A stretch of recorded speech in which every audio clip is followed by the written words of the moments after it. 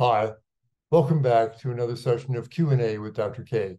The question today is, what do I have to say about long-term vegans who get diagnosed with cancer? Well, that's certainly a confusing and heartbreaking diagnosis for anyone to get, especially people trying to look after their health with a whole food plant-based diet. So how can one make sense of it? Well, as a physician, I have not only respect but great awe for the human body and the stunning amount of cell division that is happening in the body as we speak. Do you know that every second your bone marrow is putting red blood cells out into your circulation at the rate of 2 million cells a second? And of course, at the same time, your liver and spleen are taking out 2 million red cells that are getting all banged up and aged, 2 million red cells a second. A stunning amount of cell division requiring trillions of enzymatic reactions and RNA duplication, just a stunning amount of cellular clockwork going on. And that's just in the bone marrow, your intestinal lining, 30 feet of intestinal membranes. The very surface membranes are constantly renewing themselves. You grow a new intestinal membrane every 3 to 6 days. Think of the trillions of cells that have to die, be replaced by more cell division. You know, when you think of this tremendously complex clockwork of cellular reactions happening, it's amazing. Most of us don't get cancers. There isn't a far greater incidence of leukemia and bowel cancers because we live in a sea of carcinogens. The fact is that there's carcinogenic molecules everywhere. We breathe in auto exhaust. There are heavy metals in the water we drink. There's pesticides in the food. A friend of mine died of lung cancer. He grew up in a house where there was radon gas coming from the basement. It's amazing. Most of us don't get more cancers. And so that's probably an initiating factor. And then there's the state of cancer resistance in our own body. A friend of mine was recently diagnosed with lung cancer.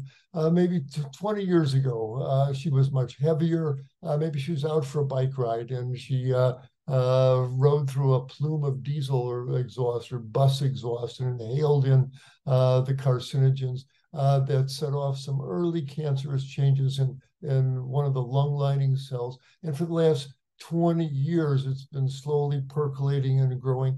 And again, her previous obesity and sugar eating probably fanned the growth of that, but it was microscopic. It often takes years and years before cell divisions accumulate enough where the cancer even becomes visible.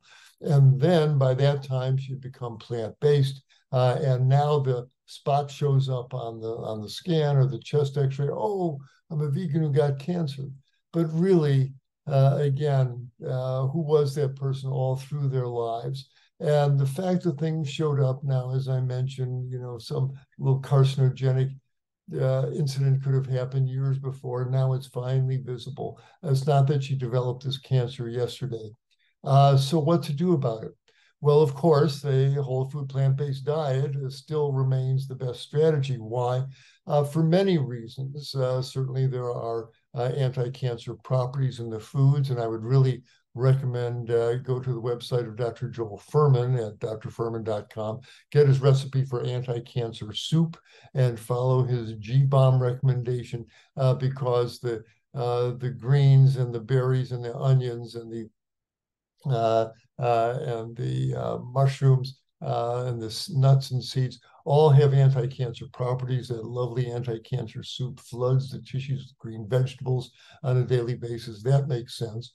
But also because of the naturally lower protein in a whole food plant-based diet, you're not stimulate the body to put out this powerful growth hormone, insulin-like growth factor 1, which would fan cancers throughout the body.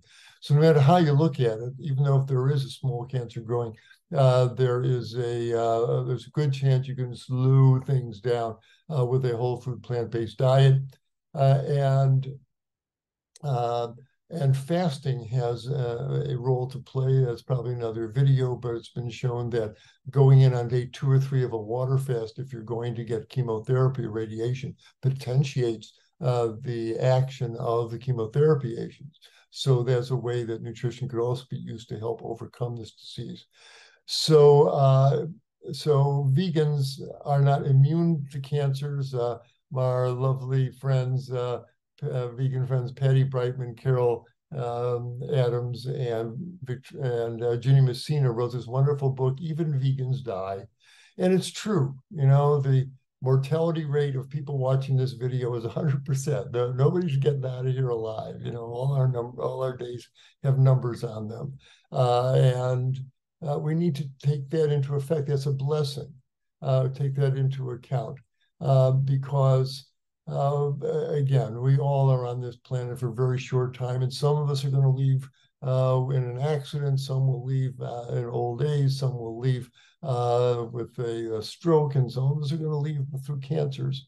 And the means are almost irrelevant. The question is, what are you going to do with your limited number of days on this planet?